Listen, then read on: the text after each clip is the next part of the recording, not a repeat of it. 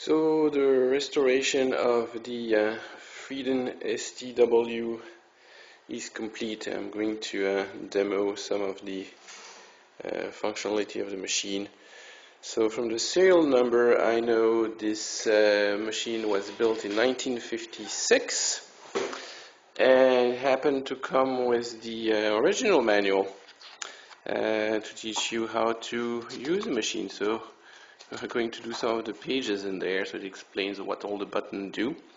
And it starts, of course, with a simple addition. 3279 plus 1432 minus 804. So addition and subtraction.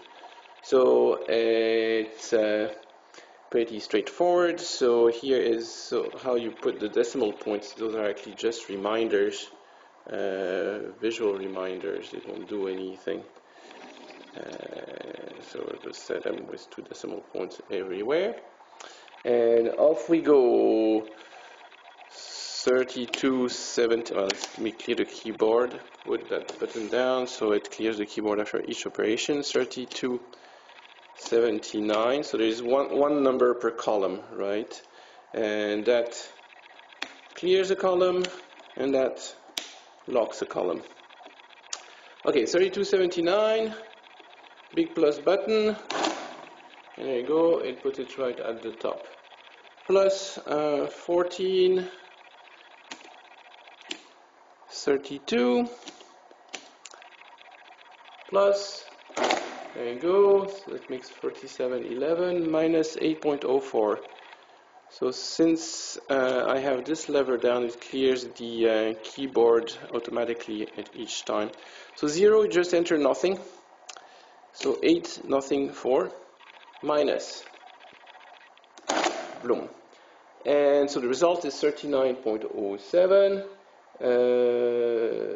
but since we did 2 additions and 1 subtraction, the counter has 2 minus 1 has 1 remaining. Easy peasy lemon squeezy. Multiplication, much more fun. So there's a little dial on the side of the multiplication, so you use this for one part of the multiplication and this for the other part. Let's do the simple problem here. 235 times 54, 32. And so 54, 32. So now we have to set the decimal points a little differently. So it will be 235. So I put it right here.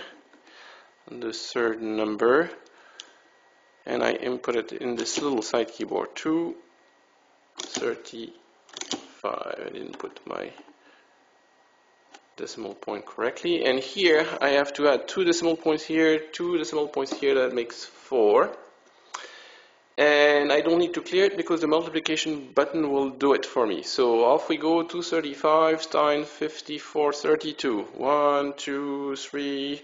Multiplication button, go. There we go. It's 127,650. Let's do a big one because those are really fun. Let's do 1, 2, 3, 4, 5, 6, 7, 8, 9, 8. And here put a lot of large numbers, so it takes a while. Alright, that's a good one. And you'll see how it does it. It does successive addition of stuff.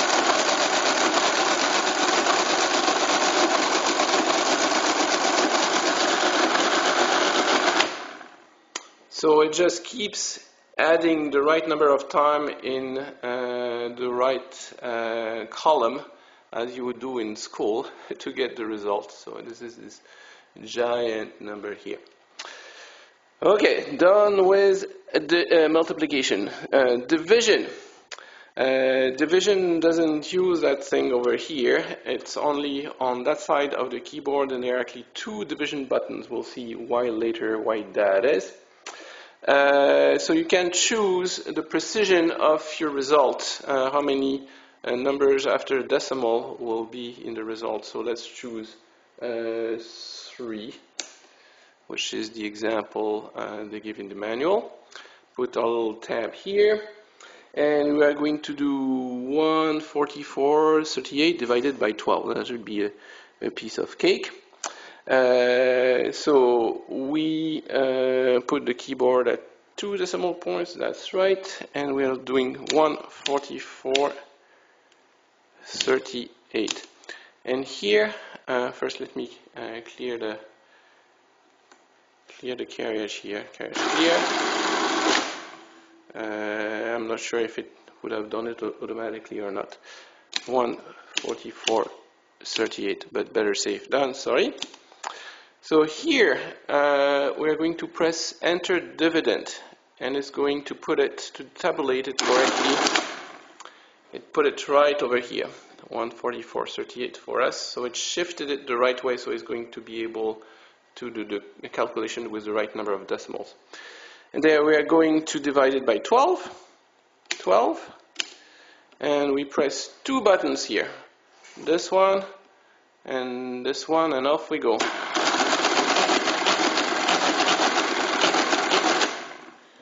And so here's the result, 12.031, and here's the reminder, 00800.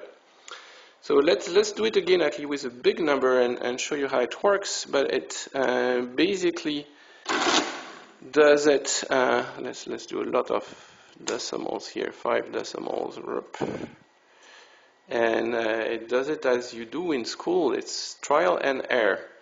So biggie number,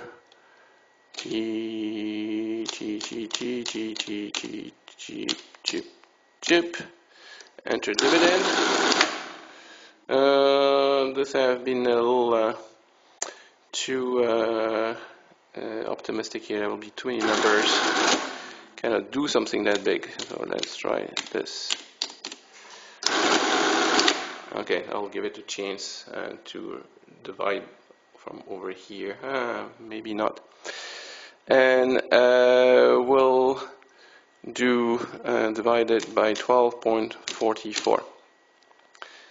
All right, divide. And so it's trying. It couldn't do it, went until it had an overflow, and then now it continued to subtract. So it went first this way until it started to get an overflow. You heard the bell, which did the overflow. And then it went the other way until it got successive overflows and then shifted and gave us the result. So it just does consecutive subtraction in a very smart way for a mechanical machine.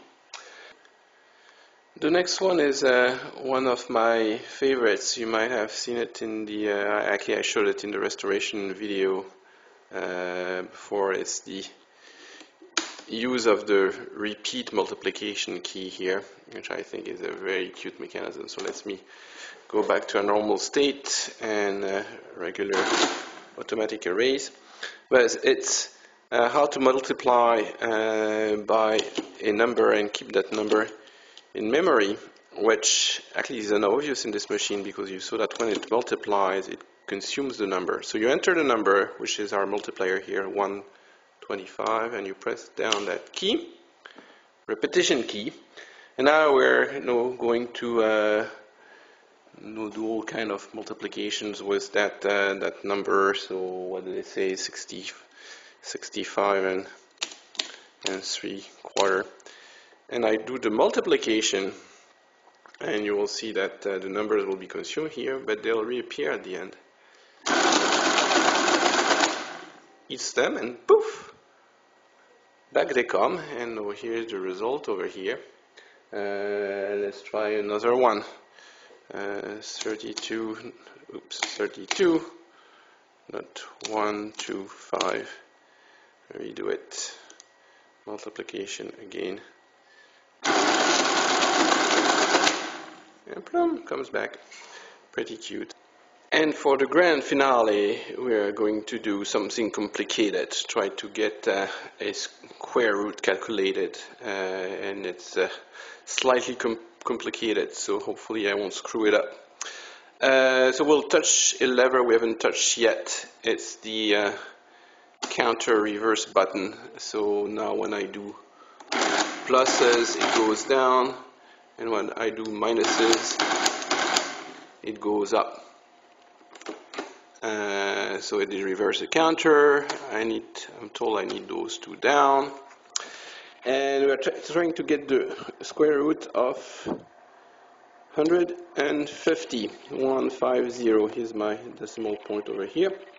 And in this weird method to extract square roots, the method of 5, we start to multiply it by 5.0000. Multiply. So here it is. And then I need my two hands, so I'll put you over on the tripod here. And sorry for my beautiful hand. Here we go. So we need to clear this and do a keyboard clear. And the idea is to get into somewhat of a routine. So you start by subtracting 5. And you do that until you run into an underflow. So you do 1, no underflow. Then you add 1 to the left column. You do it. Underflow. Correct it. Then move the 5 to the next column. 5 to the next column. Move 1 left. Try again. Subtract 5, no underflow, add 1, no underflow, add 2, no underflow, correct it, move the 5 over, move 1 column, and so on. So 1, 2,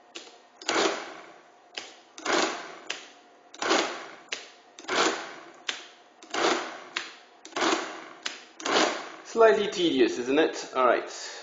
So, now with a little bit of luck, I didn't screw it up completely, and the answer is in the accumulator. The square root of 150 should be 12.24774, whatever.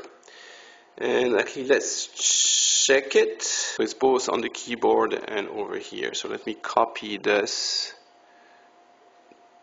12.2474870.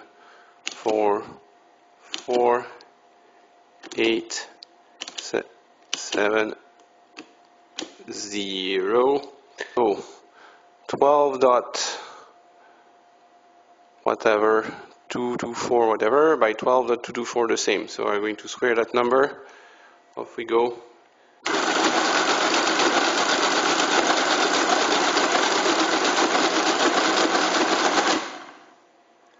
Well, we use the full capability of that machine. And you know, we were pretty close. 149.999999999 something. So I think we got the square root correct. All right. I think that's pushing it a bit. But give a big hooray for the monstrous Friden calculator, STW10.